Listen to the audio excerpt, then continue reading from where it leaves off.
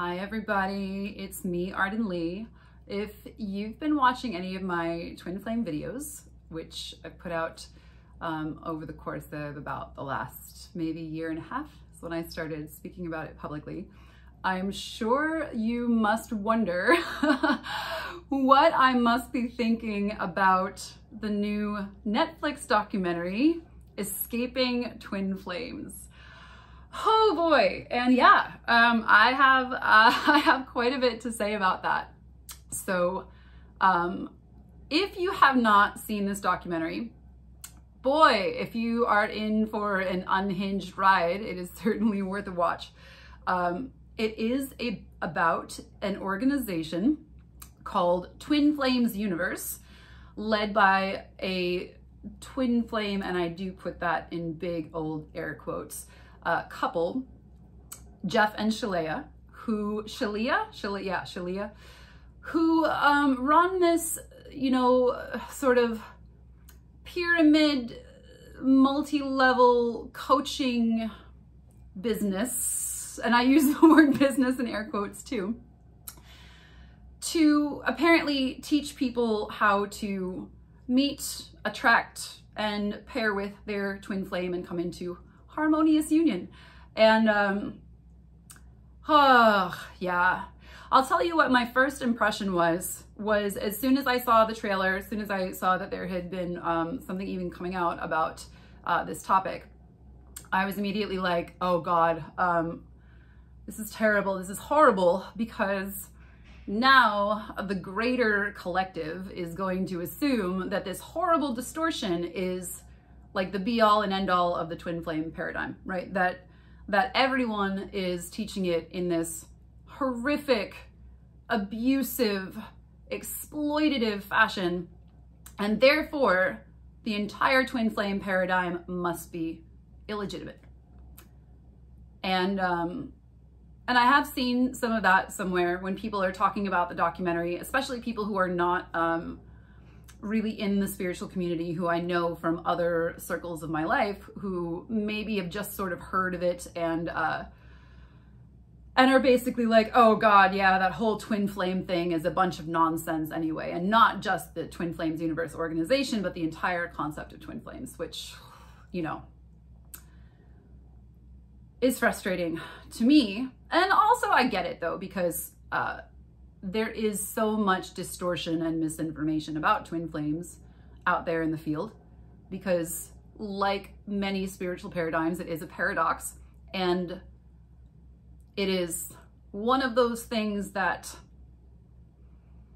looks incredibly simplistic and then turns out to be far more complex, and then also turns out to be more simplistic, like many spiritual truths in my experience. And it is, I try not to take it personally, because, but man, it's hard, because then I'm going to come on here and I'm going to make videos about twin flames, trying to teach what I know, what I've come to understand through the path that I have gone through. And my fear is that people are going to look at me and think that I'm trying to do something like Jeff and Shalia, and I'm definitely not, right? I mean, I think you get a few like sentences into any of my videos, and hopefully you would pick up on that. But yeah, I definitely have wounding in my past around being misunderstood, and my safety relying on my being understood. And so being now an adult, and my dharma is so very clearly about engaging in understanding and ultimately transmuting the distortion around this highly misunderstood, highly maligned paradigm. Yeah, I guess it's a good thing I repatterned, right? So what I want to do in this video is I want to go over all of the things that Twin Flames Universe gets wrong about twin flames.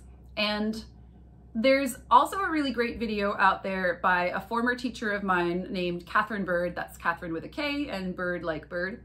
And if you just Google, or not Google, but search in YouTube, Catherine Bird, Twin Flames doc, you will find her videos.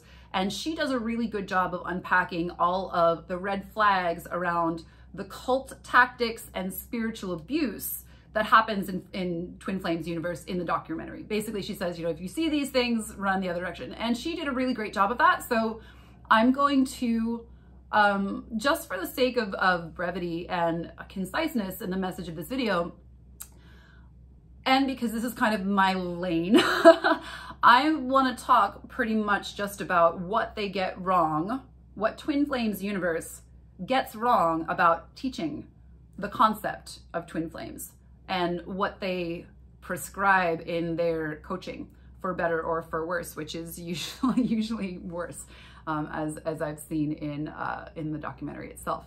So, yeah. I'm gonna focus on, I think it's partly because of my autism, that even though, yes, obviously the spiritual abuse tactics they use are horrible, and I hope that more and more people find themselves resourced against falling for those.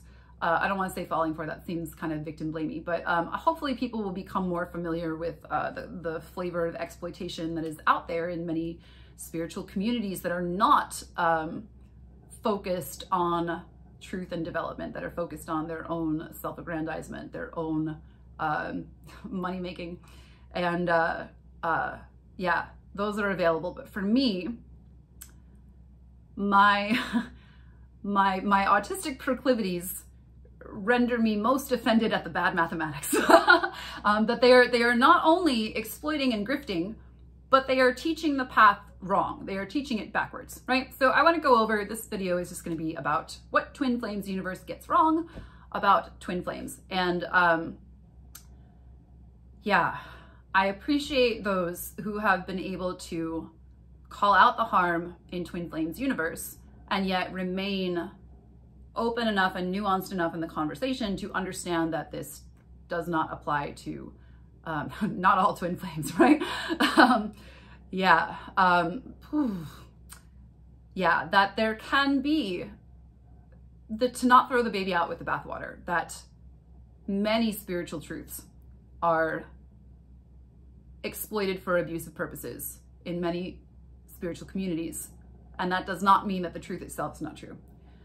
Twin flames, the idea of twin flames is something that goes back quite literally to the beginning of time.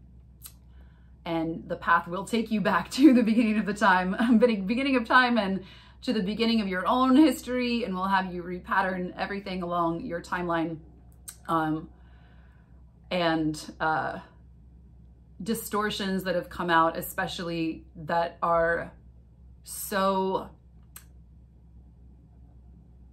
redundant of 20th and 21st century patriarchy, have nothing to do with the truth of this twin flame paradigm.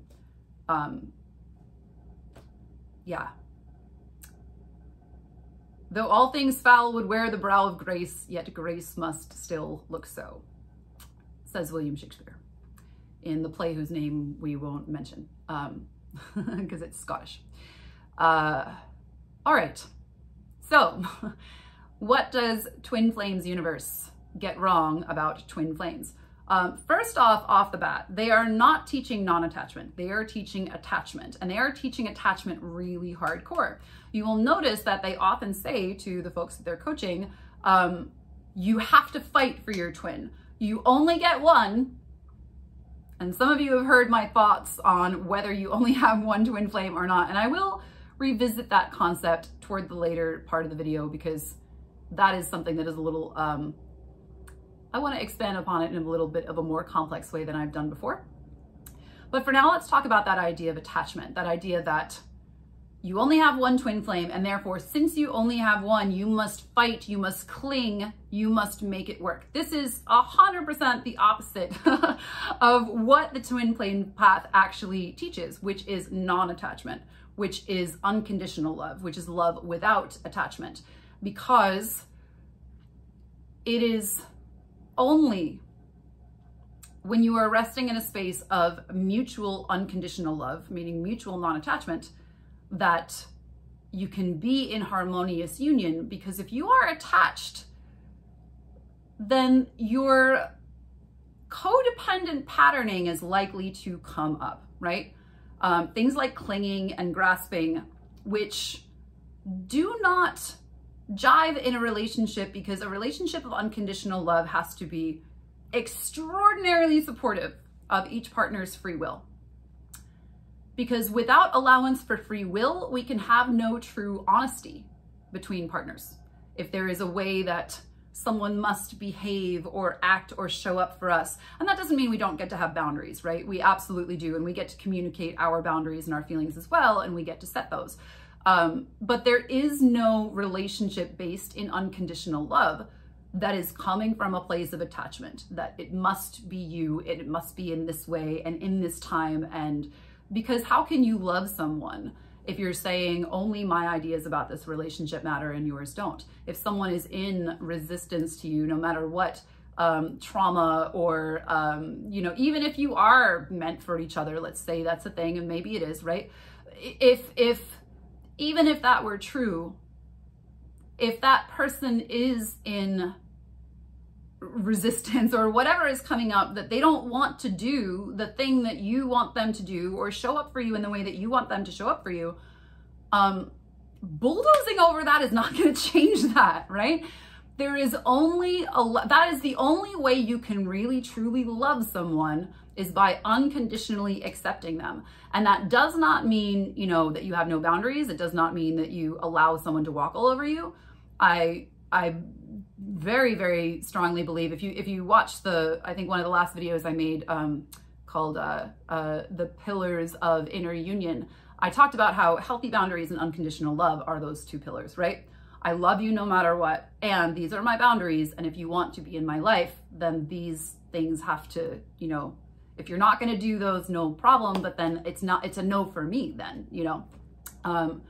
Yeah, unconditional love and healthy boundaries. So this idea of attachment, you just can't have unconditional love that is coming from a place that is so attached to a vision that another person does not share with you for whatever reason, that you feel like you need to strong arm them into this thing. And it was just so cringy watching these coaches tell these poor women, for the most part, to go so far that literally there was one woman who landed in jail for, I think, 4 months, she said, for stalking, for violating a restraining order. My God, right? Or there's the other woman who's like, they're showing her texting and the dude is writing back like, I'm not your twin flame, this is crazy.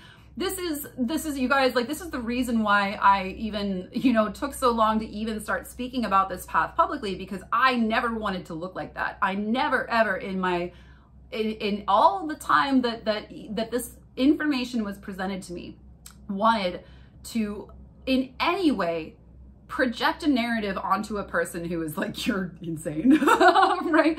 That's just God. I would never want to do that to a person. I would never want to look like that myself. It's just, wow. It's really cringy. So, but I kept getting all these signs. And so I kind of did it mostly in quiet. I kind of did the path, and I told, you know, maybe my teachers or my spiritual guides or my close friends about it. And then it wasn't until 2022 where I was like, okay, I think I can present this in a way that it actually makes sense, right? And the only time I did that was when I was like, you know, your twin flame is the mathematical equivalent of whoever is equidistant from the 0 point to you. They embody those oppositional polarities. And so if you get yourself closer to the 0 point, then the person who is your twin would be your mathematical equal. If that other person that you thought it was, or that you had an attachment to, if they don't do that growth with you, then they're not your twin. I'm gonna get to my 2023 feelings on that by the end of this video. But suffice it to say, that is the only way that the math checks out, right? That is the only way that you can unconditionally love someone. And because if you think that they're the only one for you, then you're very attached to them, obviously. You know, how, if there's only one person for you that can be your true love, your twin flame, then how on earth are you supposed to love them unconditionally? Because you're basically saying, I need you to show up in this union for me, or else, you know, or else I'm missing out on the love of my life, right? No one wants that kind of responsibility on them. And to say that to someone is, even if you're not saying it, even if you're just implying it, like that's like, imagine hearing that, right? I need you. Like, imagine hearing that from someone that either you don't have the same feelings for, you're not ready for, or whatever the case may be, right? Imagine hearing someone say to you, you're my twin flame, and therefore I need to be with you. You need to be with me, or else I can't experience true love in this lifetime. That is not non-attachment. That is really super conditional. So this idea that you have to fight for your twin. If you're gonna fight for anything, fight for your own inner union and see who shows up. Just do work on, because mathematically, if there is a person who is destined for you, if, big if, then according to the rules of the twin flame path, when you get yourself to that 0 point, they will show up. So if you really are attached to your twin, the best thing you can do actually is detach and work on yourself and work on your own spiritual development and whatever that looks like for you, and just get your life to the place where you are the happiest. So that's one. We're already 16 minutes in the video. We might be here a while. I'll try and breeze through the rest of these a little faster. The idea that you need to stay in a toxic relationship for your twin flame, right? There's a lot of relationships that happen in the documentary. I'm particularly thinking of Marley and Kaylee, I think were their names. The young women who, one girl, oh God, she was like 19, my God, and they're trying to pair her up with a guy she hardly knows who's 11 years older than her with a criminal record. And you know, and I mean, I hate the DSM as much as the next spiritual person I know, but you know, but diagnoses of bipolar and schizophrenia, like that person, and then just be like, shove them together, okay, you're in harmonious union, right? And I'm not knocking mental illness, because I've certainly have mental illness in my past, and I love many people with mental illness, but like the point of the twin flame path and the repatterning is to actually come to a place of peace, right? That doesn't mean that like I'm not saying that we all have to be perfect, right? But if we look at most mental illness that is not like a brain disorder, most mental illness is traumagenic. And that is the point of the twin flame path, is for us to repattern from our trauma imprints and come back to our center and find that peace, right? So for them to shove this poor girl, you know, with this guy who is definitely not ready for a healthy relationship, and just be like, you're twin flames because we said so, and boom, there, now you were in harmonious union, you must stick together. And the idea that you stay in a toxic relationship, that is, you're not going to be able to reach your inner union if you are agreeing to stay in toxicity. Inner union is also about coming into your own peace and your own sovereignty, and having that place of, again, unconditional love and healthy boundaries. Unconditional love that says, I love you so much, but actually I love you so much that I refuse to be in an unhealthy relationship with you. So I'm gonna be over here working on myself.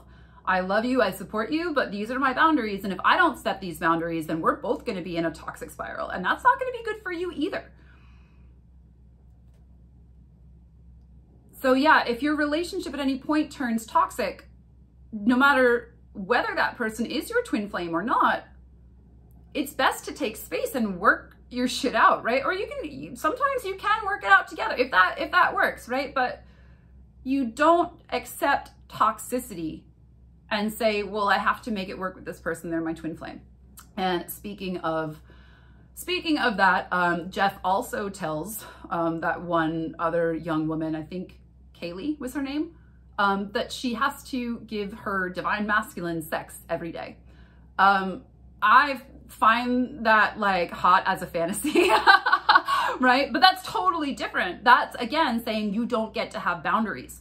Like, I'd love to be in a wonderful, happy inner union place where I do get to have sex every day. And so I'm not saying, like, conversely, I think if I were in a relationship where there was like a discrepancy between two people's sexualities, then they might want to also like work on that too, right? But this idea that you don't get to have a say in your body, you don't get to be sovereign over your body, and that you're going to ignore whatever other issues may be present in the relationship, or for the sake of sex, or believe that sex is going to solve those issues, that is definitely, that is not healthy. That is plain old not healthy.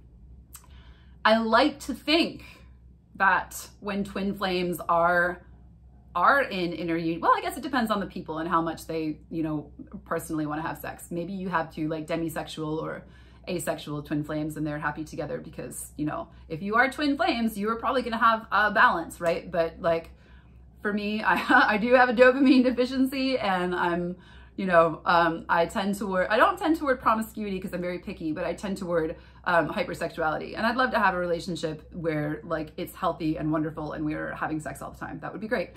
But I am not ever going to pretend that problems in my relationship don't exist or pretend that I can solve those with sex, or pretend that when those problems come up, if I'm feeling unsafe, I'm not going to be able to feel turned on. I have noticed for myself that that I tend to be hypersexual in relationship unless there's a problem in the relationship. If there's a problem in the relationship, then I can't, you know, then it's like, no, we have to address this first. If you just want to, then I don't feel seen and heard.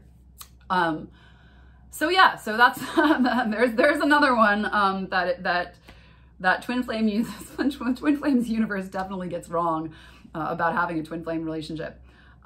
Here's another one, that anyone can tell you who your twin flame is. Now, in the documentary, as you watch Jeff and Shalia, first they go from, well, who do you think your twin flame is? You know, and most people who seek them out sort of have maybe an idea of who it might be, or they kind of contrive someone and they're like, oh, that dude, like they do to Marley, then the 19-year-old, they're like, you know, oh, that guy who messaged you on Facebook, that's your twin flame. There you go.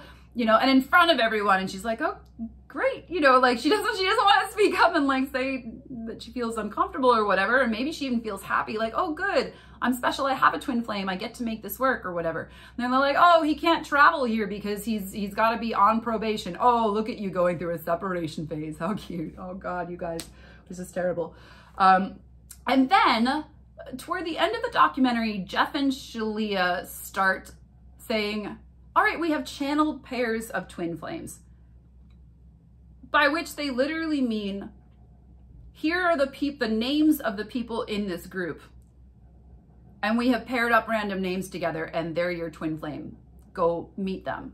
And there are people in the documentary who literally fly out and meet this stranger, and they're like, I don't know, man, they felt like a stranger. It was a little awkward. I guess we'll work on our relationship and we'll get to harmonious union. And it's like, oh my God, the life decisions you're making based on these people who are exploiting you is just, it's really sad.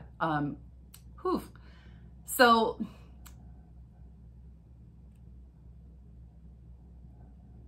if anyone tries to say that they can tell you who your twin flame is, they are probably bullshitting you, and they are probably exploiting the fact that you have a strong need to know. The truth is, nobody can really tell you who your twin is until you get to the 0 point and you see who shows up for you. That is the only way you can know for sure. Even if there was someone who could tell you who your twin flame was, how do you know that you can tell that that person is the person who can tell you, right? It all comes back to that self-trust. There are readers and psychics who can discern, and I know because I have had this happen with me, who can discern a really strong soul bond between two people. And the way that this happened was someone who is a very advanced psychic and magician friend of mine was like, is your twin, and is he in this city currently or whatever? And I was like, yeah, actually just this weekend. Yeah, how'd you know? And my friend was like, oh, because I saw, you know, and he would have had no idea that my twin happened to be like, you know, traveling to this, you know, to another city or whatever, and to be able to call that, like, there's no way he would have been able to see that or whatever otherwise. So it's not that it's not that there are not psychics who exist who can perceive soul bonds, but first of all, you can have a soul bond with a lot of different people, and it doesn't necessarily mean that they're your twin flame. You can have cords with people, and they might not actually, it might not be a twin flame bond. Is there someone who can discern those? Maybe. I also remember when I went to my very first, when I finally, you know, accepted that the twin flame path was real, there was a reader who was like, oh, this person is a twin flame, but I didn't bring this up and say who is my twin flame. I actually just said, you know, I just want to know about my love life. Like, you know, when is my relationship going to come together? That's literally all I said. And the reader was like, oh, this is a twin flame situation. Oh shit. And that was at that point, she was the third person who had told me. And I was like, oh geez, I guess I better start listening. Even then though, I would not have, it was just, for me, it was just that there were too many signs and everything was way too weird and my whole spiritual world was exploding and there were signs and synchronicities and people just speaking to me in ways that I had never experienced before, and I couldn't ignore all that. And I got the message very strongly that if I ignored all that, I would miss out on an opportunity for spiritual development and magic development and my understanding magic and practicing magic and being initiated into magic, and I would just be, you know, I would miss that opportunity. I mean, you never miss, right? But like, if I chose not to believe in that, then I just stay where I was and just keep repeating the same patterns and everything that was. So that's why I did it, because at the time I was just like, this sounds nuts. I don't want to sound like those overly attached people, right? Oh my God, you're my twin flame. That's why I never, you know, that's why I didn't say anything about it, because if it's real, I don't have to. And if it's not real, well, then I would have been dumb bringing it up, right? So be really wary. I'm not saying that there are not psychics out there who can discern soul bonds, who can see them psychically. There are. But if someone says, I'm the only one who can tell you who your twin flame is, or I can tell you definitively who your twin flame is, or just watch out for that. That's not a great sign. Gender polarity. Oh my goodness. The transphobia in the Twin Flames universe. Yes, the organization. But honestly, like in the whole twin flame culture, and you guys, like, miniature pity party for 2016 Arden, who was having this awakening happen to her and seeing all of this twin flame stuff come in and getting all of these really strong messages about it. And like then going to Facebook and looking and being like, what's a twin flame? And maybe I should join some support groups, right? And all of this awful, awful distortion being out there, all of this, you know, running in. I got booted out of so many twin flame Facebook groups, you guys, just because the transphobia was so rampant. Again, they're spiritual truths, if they can be distorted to support a current paradigm, such as patriarchy and polarized gender as we understand it in the world that we're living in today, people will see the things that they want to see, and they will see their conditioning in the spiritual truth because their conditioning is more familiar to them. And then rather than breaking that down and actually understanding the spiritual paradox for what it is, they'll just be like, oh, it's the thing that I already know. There it is. Like, I got this one, right? That obviously happens a lot with a lot of different spiritual teachings, and gender and the divine masculine, divine feminine, which is, again, one of those phrases that I feel like I can't even use it anymore because people think that I'm talking about the way that it's normally expressed, the way that it's normally used in much conversation today. And so this idea of feminine and masculine gets warped to be the mathematical opposite of what it's kind of supposed to be, in my experience, which is that people are teaching these really polarized gender roles and basically saying, if your relationship is not working out, it's probably because you are not polarized enough. You are not being feminine enough. He is not being masculine enough. If you are too at the center, you are amorphous and you are, you know, you're just, there's no charge, there's no polarity, right? Well, if you're a twin flame, first of all, in my experience, you don't really have to worry about whether you're attracted to the person or not. It's pretty magnetic. You don't have to worry about that part of polarity. what you do need to do is you need to come into your own balance, your own inner balance, and your own inner masculine and inner feminine, and have these things in balance, because that is why 1111 is the twin flame number, right? 11 is the first number that is both two numbers, 1 and 1, and one number, 11, at the same time. So 1111 is a relationship between two people who are each balanced within themselves, right?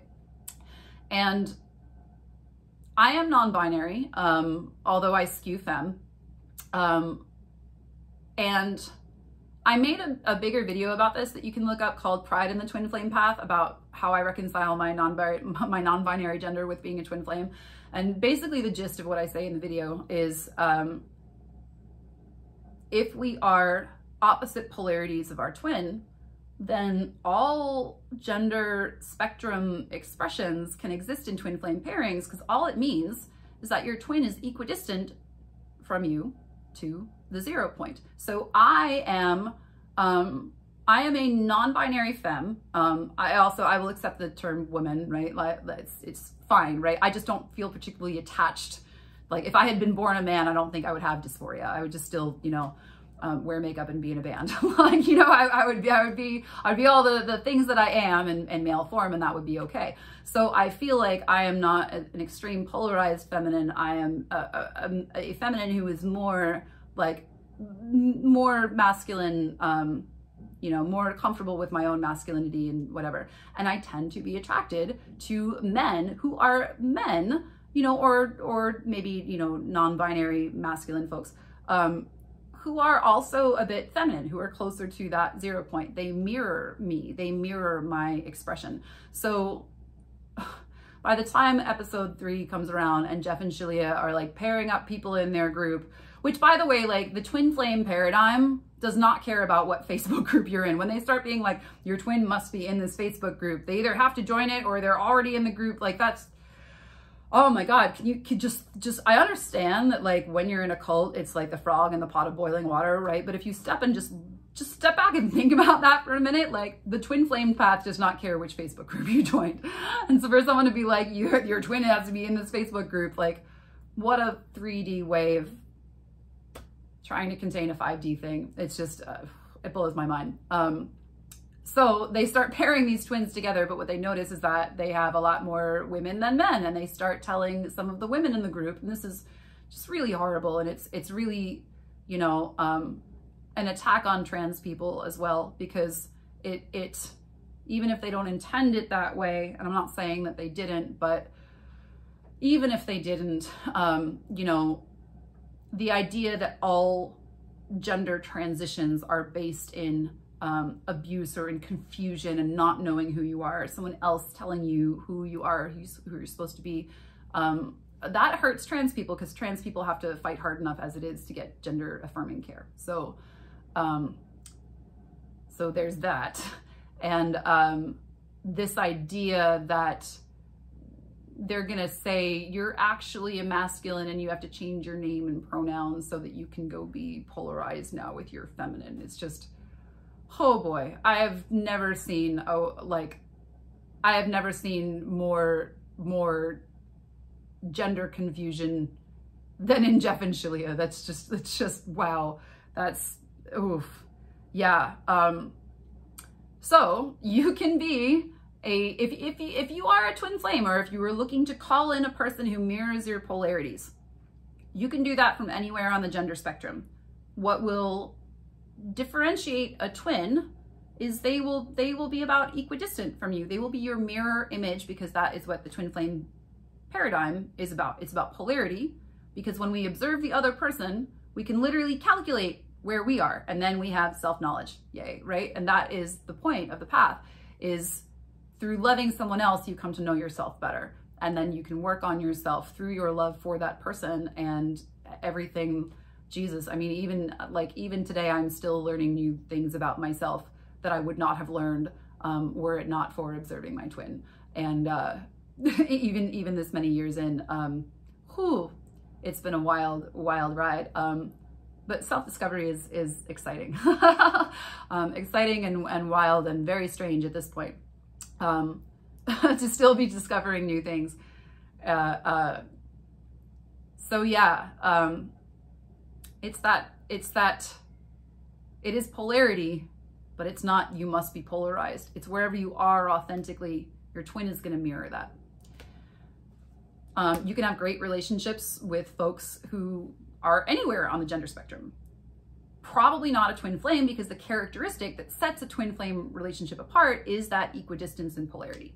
But that doesn't mean it's any better or worse. It's just, it's its own thing, right? And then finally, I promised I was going to talk about whether you only have one twin flame. Jeff and Shalia are like, you only have one twin flame, and therefore you must fight for them, right? Y'all saw me come on here and really talk very vehemently about how we cannot only have one, or we must believe that we have more, we must believe that our twin flame is not a specific person, that it is only the person who is mathematically equidistant from the 0 point to us, right? To the 0 point from us. And that is the only belief that allows for non-attachment, that allows for unconditional love. That is still very true, because that is the only way that you can reach the 0 point, and that is the only belief that in its application helps you to resolve the paradox of how can you practice non-attachment if you believe that you have one soulmate. And the answer to that is no, that you get yourself to the 0 point by getting there, and possibly having multiple twins along the way who mirror you at different stages, so you can track your growth. That way, if you're out here and someone is being super avoidant, super runnery, right? And you're feeling like you're really chasery and you hate that, right? As we all do, then you can use your agency to move yourself closer to secure attachment. And a person will show up from this place and mirror you, and you will keep traveling along the spectrum like that until you reach the 0 point of inner union. Without allowance for that, you would get stuck. You would not progress. You would say, this is my twin and I have to keep chasing them. And that actually polarizes you further. So when I say the math is backwards that they're teaching, that's what I mean. The circumstances and experiences that I've had in the last couple of years have changed my beliefs on my stance about whether this is categorically true. I now believe that there is more of a possibility that there actually is one person who really is our destined twin flame. But the only way that I was able to get there was by believing that there wasn't. And here's the thing. If there is no one out there who can really tell you who your twin flame is, and even you don't really know who your twin flame is until you get to the 0 point, because attachment and the feelings that come with codependence will sometimes masquerade themselves, like you will wrap your own feelings up in the biggest words you have for it, and you will mistake your attachment for being a twin flame soul bond. And I've seen it happen to many people, and I'm sorry, because nobody likes to hear, like, no, that's not actually your twin flame. You're just having real super strong codependent feelings about a person, and you want them to be that, and that sucks to hear, and I get it. But the only way that you're ever going to know for sure anyway, if you're right about that, is if you get to the 0 point and see who shows up. So I go from saying, I used to say you can't, your twin flame is just who is your mathematical opposite, and there is nothing that's predestined. And what I say about this now is that we cannot know what is predestined from our human standpoint. Maybe there is, maybe there isn't. Maybe we can get clues about that. Maybe there is someone who can tell us if we have a strong soul bond with a person, but there is no way that we can know for sure. And if it is predestined, if this is a thing, then you better just get yourself to the 0 point and do your own inner work, because that's how you do it.